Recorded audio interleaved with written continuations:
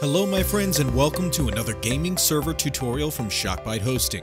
My name is Stiflerd and today we're going to show you how to change the physical location of your Shockbyte server. Since we have several regions where our servers are hosted, players from around the world are able to get a solid connection and fast speeds no matter where they are. If you're often playing on your multiplayer server and find yourself getting a lot of rubber banding or block lag, this could be caused by you having a poor connection to your server, and we have a simple way to help you improve this problem. When you're setting up a new service with us, you can select between a number of different regions for your server, and you should probably choose the one closest to where you and your players are connecting from. So, if you live in Germany, you would select the Europe server region. But if you already have a server set up and you'd like to move that server to a new region, we have a way for you to make that happen too. This is a two-step process to complete, with step 1 being to place an upgrade order and step 2 being to send your transfer support request. First, head to shockbyte.com and in the top right corner click Client Area to log into your account. In the top blue bar, select My Services. You should now see a list of all the servers you currently have active. Select the server that you would like to move to a new region.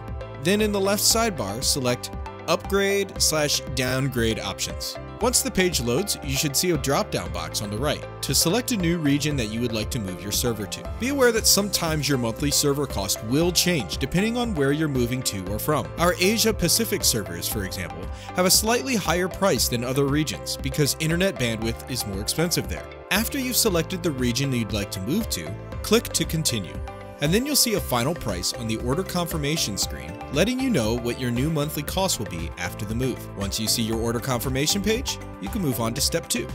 Head to shockbyte.com/contact and create a new support ticket. Let us know that you've placed a new upgrade order and would like to transfer your server to the new location. Make sure you include that you understand that your server's IP address will change. That way, it'll save us a step when asking you to confirm that. We'll take a look over the details, select the data center location that's best for you, and send you a new server IP address that you and your players will connect to. Watch for a reply to that support ticket to arrive with all those details once the transfer is complete, or you can log into the control panel again and check to see if your IP address has been updated. As soon as it is, you'll be ready to go with your new server location. That's it. You have now moved your game server to one of our other data center locations, and hopefully that means a better connection speed for you. If you have any other questions about the different data center locations that we offer, be sure to get in touch with us at shockbyte.com/contact. Thanks for watching today, and I look forward to seeing you in the next video.